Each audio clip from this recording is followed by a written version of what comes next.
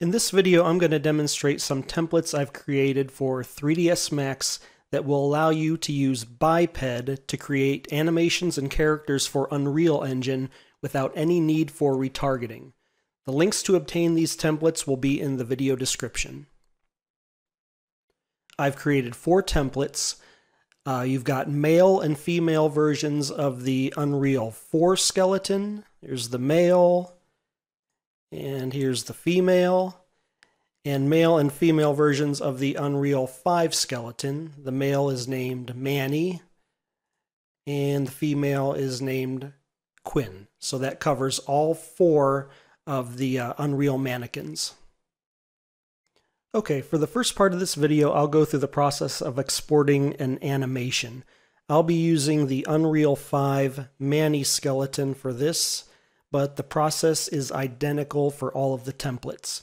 So when you open the template in 3ds Max, if you go into your Scene Explorer or Layer Manager, you'll see the scene is organized into layers.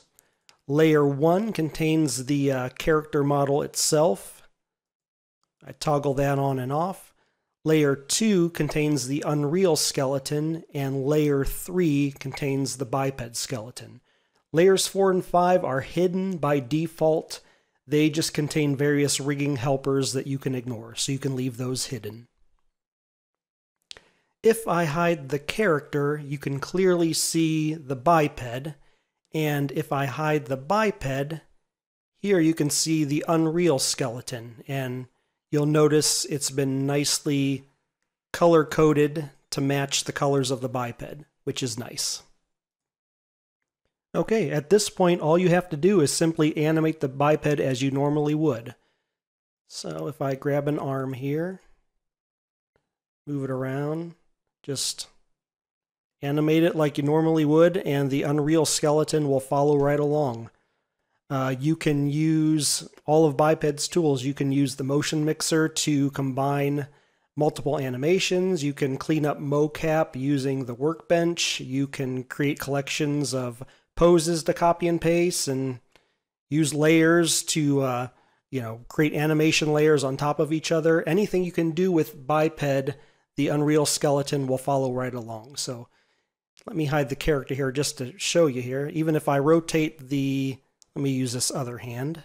If I rotate the hand here, you can see in the middle there, those are twist bones, and those automatically follow right along.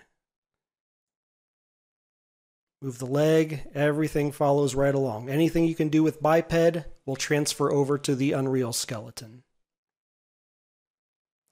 All right, let me show you just how easy it is to export an animation to Unreal. So for this, I am going to load in a BIP file of a dancing animation.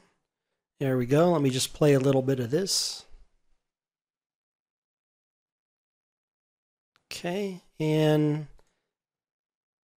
of course the Unreal skeleton follows right along with the biped.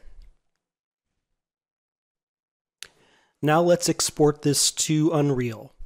Since I'm only concerned with exporting the animation, all I have to do is select the Unreal skeleton layer, and I'm just pointing out I'm not exporting the biped, only exporting the Unreal skeleton. So with that selected, go to File, Export Selected, and let's call this Manny Dance. Okay, and in the export settings dialog, the important settings to be concerned about is make sure that convert deforming dummies to bones is checked, animation, bake animation, resample all, and make sure all the deformation settings are checked, and then Z up. Since 3ds Max and Unreal both use Z up, just make sure that setting is checked and then hit OK.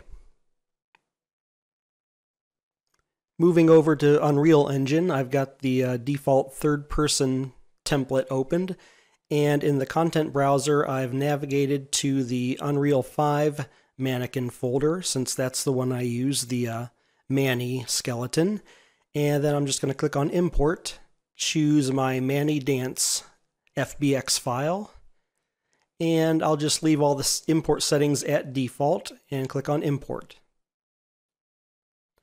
And just like that right here, no errors, our animation is imported. And let's take a look at that. So I'm just going to drag out this mannequin into the scene, and I'm going to drag and drop my animation right on top of that and hit simulate, and there we go. That is just fantastic. Just like that, we went from animating with Biped in 3ds Max to Unreal Engine. Now this animation can be used on any character that uses this skeleton. So anything from the marketplace that uses this skeleton, you can drop your animation right on top of it. Just that easy. So that is the basic workflow for exporting animations to Unreal. But back here in 3ds Max, I want to show one more thing. At the character's feet, you may have noticed this blue arrow. This is the root bone controller. What this does, it allows you to transfer the character's basic movement to the Unreal skeleton's root bone. Now, if I click on this and go over to the Modify panel, you'll see I've wired in a couple custom options here. Allow root rotation and allow root movement. So this allows you to export your animations with root movement and root rotation if you want that. Now, it's beyond the scope of this tutorial, but what the root bone does is it, within Unreal, it will allow for things like driving character movement or proper foot placement on uneven surfaces. So I've built this in. Depending on how your character is set up in Unreal, you may want both of these options or one of them or none of them. So if I uncheck everything, you'll see the root bone stays fixed at the origin. And one final note about the root bone controller. It has what I would call basic jump detection built in. So to demonstrate that, what I mean here is if I grab the biped center of mass and move it down, you'll see the root bone controller stays fixed to the ground plane until the feet leave the ground. Then it goes up with the biped. So this is a useful feature of this rig, especially if you're going to be animating jumps. All right, now let's move on to exporting a custom character. Okay, exporting custom characters is fairly straightforward and probably not much different than what you're used to. What you would do is open up one of the templates. In this case, I'm going to use the Unreal 4 skeleton. And since you're going to be importing your own custom character, you really don't need this mannequin model, so you can either hide the layer or just delete it altogether. Then the next step would be importing your custom character and turning on figure mode and fitting the biped to your custom character. And you can move, rotate, and scale any of the biped parts, and the Unreal skeleton will automatically fit itself to the new biped proportions, which is just fantastic. So you can make some pretty wacky dimensions here, and the Unreal skeleton will automatically fit itself to these new proportions. Okay, for the final steps, I'm going to move over here to a finished character that I've done. Here's my own custom character that I've imported into the scene, and I've already gone through the process of fitting the biped to the proportions of this character. And the next step would be after that is I added a skin modifier to the character, and under the bone list are all the Unreal skeleton bones. Now that's important. You're skinning your character to the Unreal skeleton. You're not skinning it to the biped, so only add the Unreal skeleton bones here. Then the final step after that would be to simply weight your character to those bones, and you can do that however you like, whether you like to use envelopes, painting weights, whatever. Then once you have the character skinned to your satisfaction and you're happy with everything, all you have to do is export it. So you just select your character model with the skin modifier and also the Unreal skeleton and go to File, Export Selected, and just give it a name, my character. And you can use the same settings that you used for exporting animations. That will work just fine.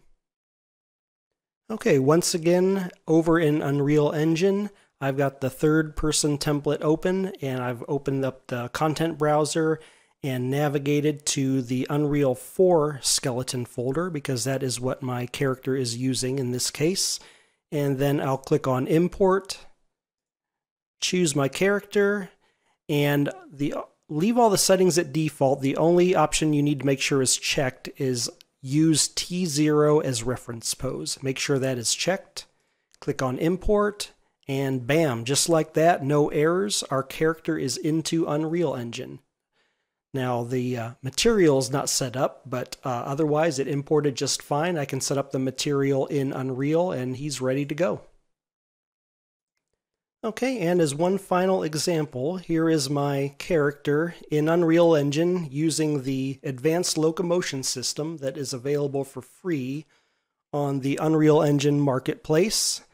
And the beauty of this is that the character serves as a direct drop-in replacement for the Unreal mannequin. So that is the beauty of these templates, is that any character you export is 100% compatible with anything that uses the Unreal mannequin. You can simply export it and it works right out of the box. So that about wraps it up. I hope you find these templates useful in your work and have fun animating. Bye-bye.